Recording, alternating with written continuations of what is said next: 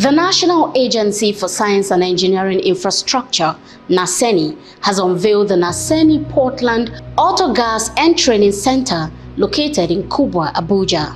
It is the second compressed natural gas CNG center in Abuja by the agency.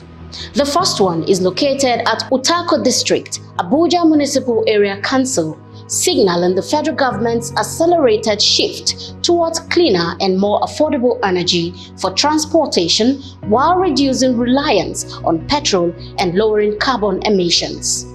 The facility, a collaboration by NASENI and Portland Gas Limited, was inaugurated by the Speaker of the House of Representatives, Right Honorable Tajuddin Abbas.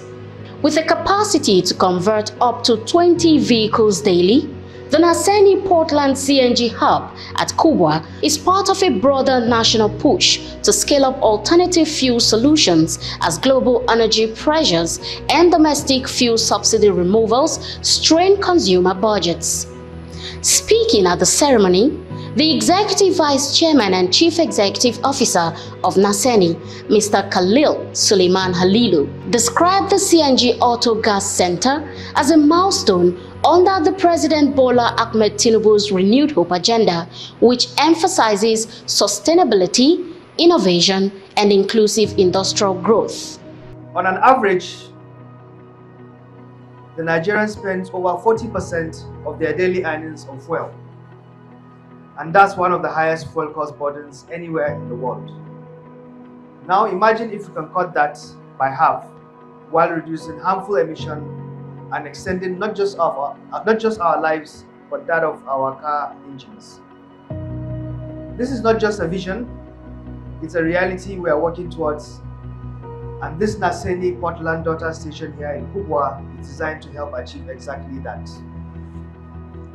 This facility with CNG Conversion Center, Training Center, and CNG gas refilling station is part of our commitment to the Renewed Hope agenda of Mr. President.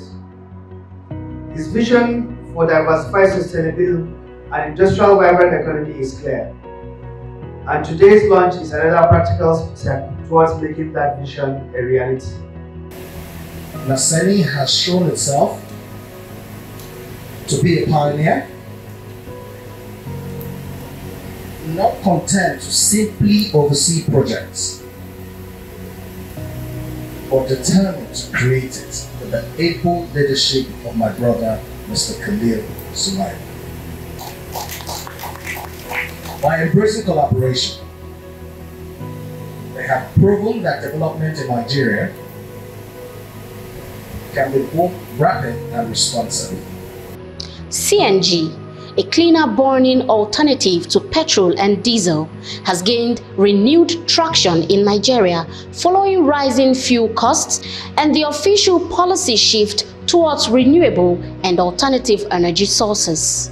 Countries like Argentina and Pakistan have also transitioned millions of vehicles to CNG, a path that Nigerian lawmakers and energy experts say the country can also follow. Compressed natural gas CNG has energized as a strategy bridge, fuel cleaner than petrol and diesel, cheaper for consumers and abundant in nations such as ours. Countries like Argentina, Pakistan, and Iran have successfully converted millions of vehicles, CNG saving billions in fuel costs and reducing urban air pollution. Why can't we, as a nation, also transition from fossil fuel to CNG? This commissioning marks another important milestone in Nigeria's journey toward achieving our energy transition goals. The partnership between NASENI and Portland is a clear example of how private sector plays a vital role in driving our nation's economic growth and development. As government, our role is to act as a catalyst, unlocking private sector expertise and capital to deliver meaningful results for the Nigerian people. On this note, let me commend NASENI. Under the leadership of the EBC, Mr. Khalil Halilu, for its strong support of the administration's initiatives across multiple sectors. Your example sets the pace for other government institutions as we work together to deliver on the President's transformational promises. At the Presidency, we remain committed to creating an enabling environment for energy investment in Nigeria.